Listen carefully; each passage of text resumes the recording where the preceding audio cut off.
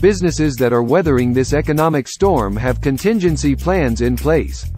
They know exactly what they will do if they experience a huge surge in business. This allows them to make smart choices rather than moves they will soon regret. Businesses that appear to be in harm's way recognize that placing band-aids on the windows of their organizations will do little to prevent the glass from breaking. Once employees catch wind of the news that their organization is going through turbulent times.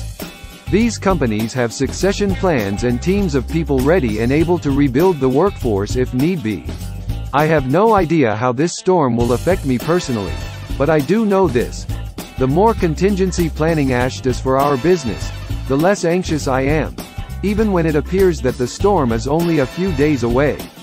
Be safe and enjoy the calm so that when the storm starts, you are prepared to weather whatever amount of apples will come your way. Get ready. You ain't seen anything yet.